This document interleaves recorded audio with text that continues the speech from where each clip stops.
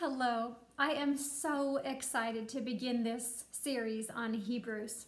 I have been a lover of God for a very long time. I have been a Bible student for a long time. But I began to realize I've heard podcasts and I hear our church pastors refer to scriptures in Hebrews, but I never felt I grasped the richness of Hebrews. I recently saw a person standing in a clear box, a cash cube it was called.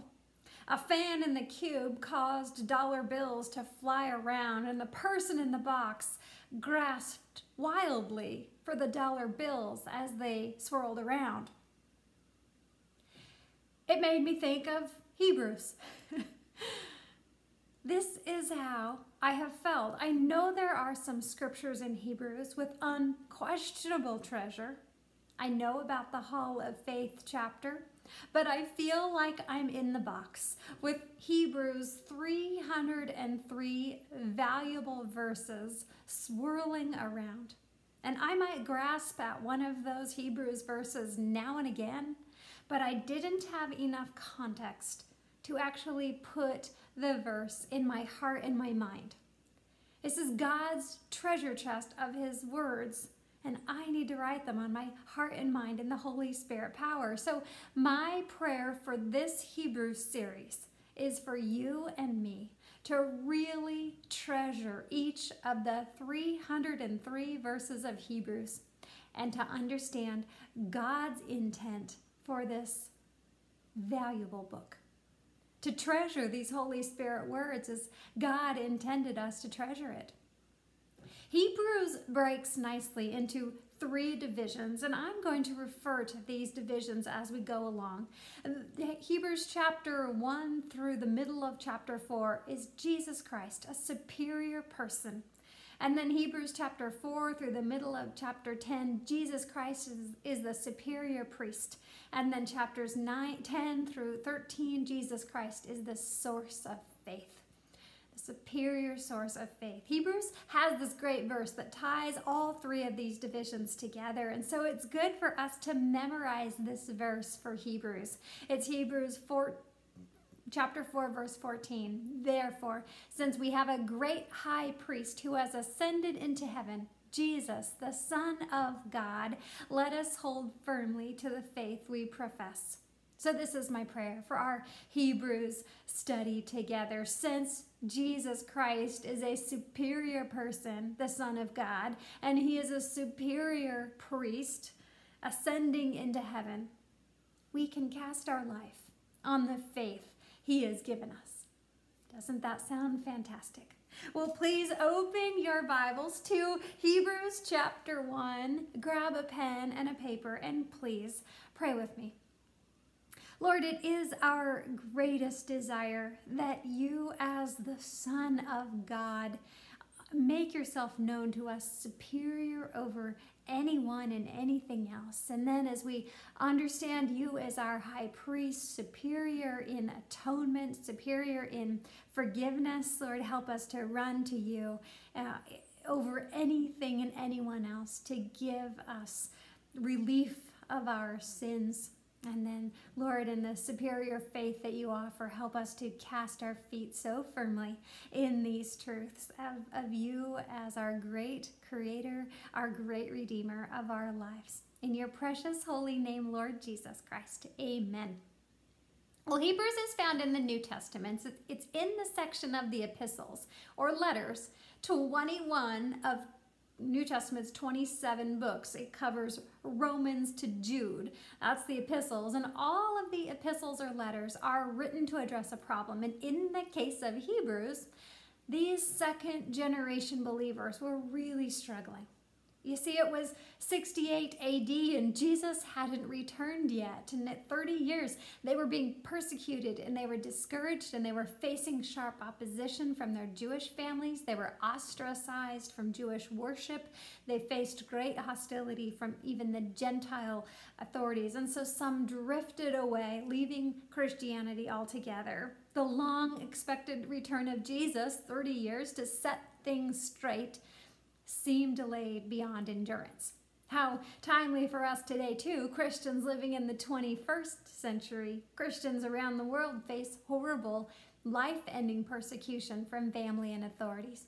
People who once claimed to follow Jesus Christ have drifted away. Many Christian families have replaced Christ as the center of their lives with more socially popular ideals, right? You can think of those things: sports, careers, entertainment. So the writer of Hebrews says, look up, Jesus is coming. Turn your eyes to Jesus and let me remind you why. Because Jesus is superior to any of that. Jesus is the most supreme person. Jesus is the most superior priest, and Jesus offers the superior source of faith than anyone else. Do you remember this old hymn? Turn your eyes upon Jesus. Look full in his wonderful face, and the things, the worthless things, the horrible things of earth will grow strangely dim in the light of his glory and grace. Hebrews forces all Christians in the 1st and 21st century to ask key questions. Do I believe Jesus is God? Do I believe Jesus' perfect life on earth as God's Son, Jesus' death on the cross and his resurrection completed the work of my salvation? Do I believe Jesus did that? Or am I trusting anything else for my eternity? As we begin Hebrews chapter 1, there is no typical greeting or gentle introduction like we see in the other epistles. We don't know who the writer is, but we know the writer gets urgently down to business. And hang on, because every word is like a fire hydrant of truth, soaking deep to penetrate your soul. That's what the author wants us to feel. So he starts out and he gives us 5 truths of the person of Jesus Christ. So let's read Hebrews chapter 1, verses 1 through 3. In the past, God spoke to our forefathers through the prophets at many times and in various ways. But in these last days, he has spoken to us by his Son, whom he appointed heir of all things and through whom he made the universe. The Son is the radiance of God's glory, the exact representation of his being, sustaining all things by his powerful word. After he provided purification for sins, he sat down in the right hand of the Majesty in heaven. Right there, we get 4 visuals of who Jesus is. So let's uncover these and kind of summarize them together. So the first truth of the person of Jesus is God's final word to the world. He said in these last days, he has spoken to us by his Son. In 1st century AD, they thought they were in the last days, and perhaps we feel like we're in the last days. There is urgency to Hebrews' message. Listen, read it, study it, absorb it, and obey it. See, in the Old Testament, God spoke audibly through prophets and through angels and through dreams and even through Balaam's donkey. God's own voice was heard by the people. But when Jesus, the Son of God, was born on the planet Earth, God said, this is how I'm going to speak to you, through my Son, Jesus Christ. Our second truth is Jesus made and sustains the entire universe. That's the second truth about God. Hebrews says, through whom Jesus made the universe, sustaining all things by his powerful word.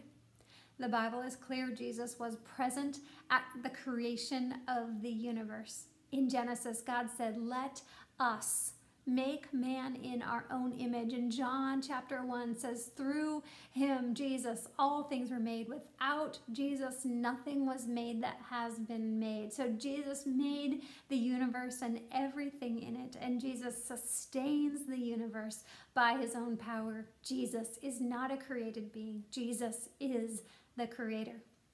The third truth of Jesus we see here is Jesus perfectly reflects God's glory and God's character.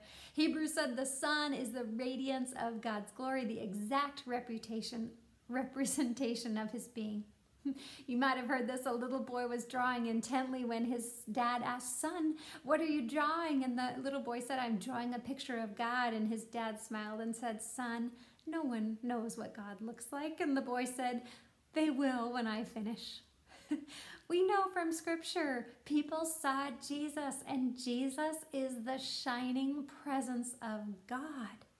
God is spirit, but God graciously revealed himself to us when he came to earth in the glorious person of Jesus Christ. When people saw Jesus, they were seeing God himself. And Jesus made that claim. He said, if you have seen me, you have seen the Father. That's in John 14, chapter 14, verse 9.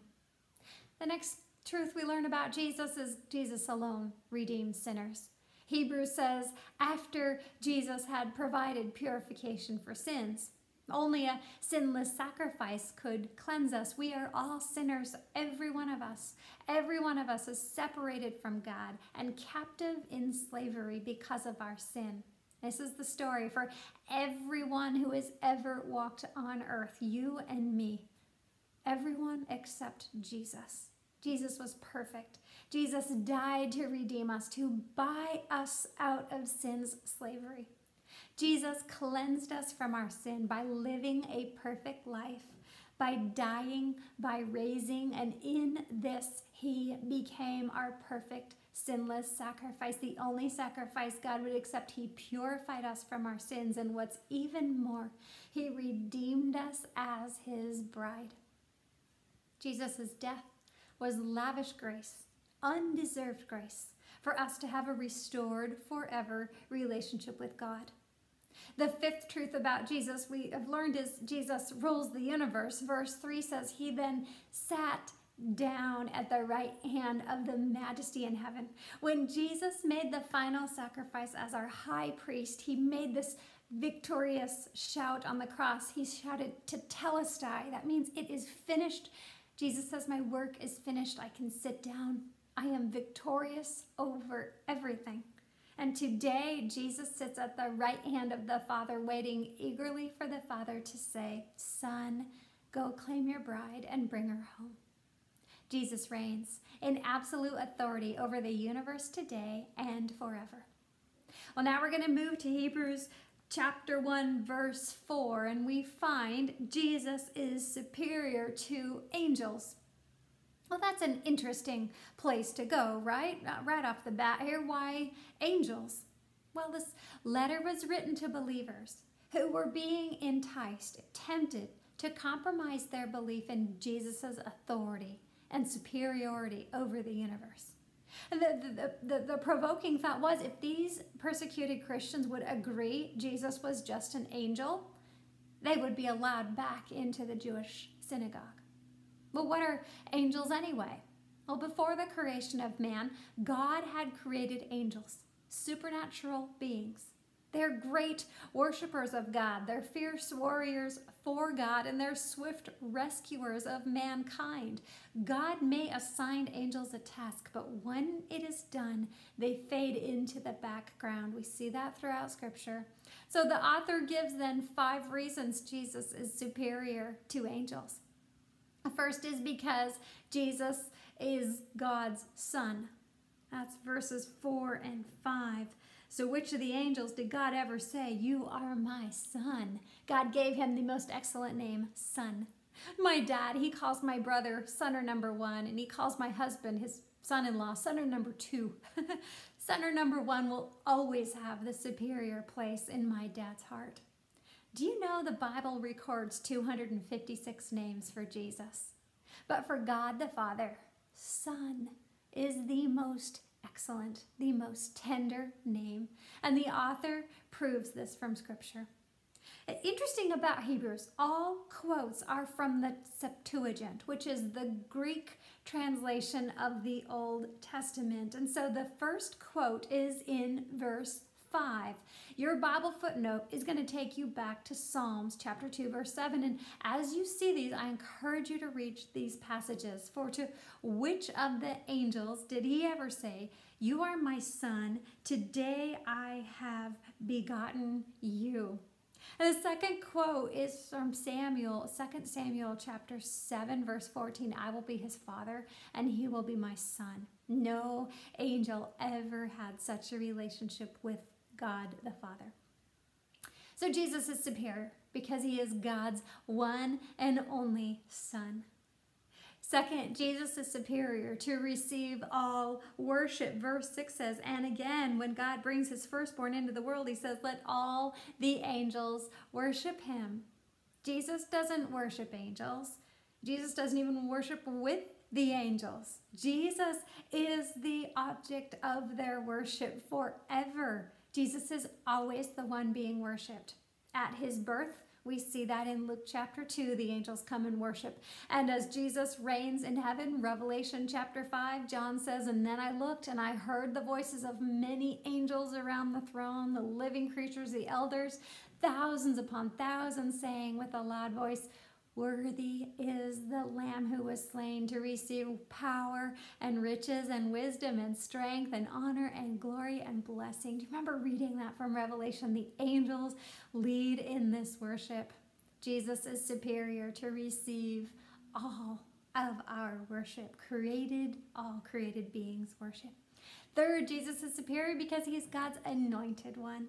We're going to come around to this. The author quotes Psalm chapter 104, verse 4. And so let's read verse 7. In speaking of angels, he says, he makes his angels winds, his servants flames of fire.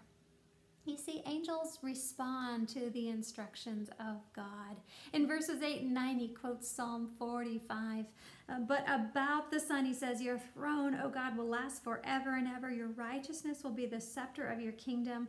You have loved righteousness and hated wickedness. Therefore, your God has set you above your companions by anointing you with the oil of joy. Again, that's from Psalm 45. Jesus Christ sits alone on his throne. He has been anointed, called, blessed by God the Father because he is God. Jesus is superior because he is God's anointed one.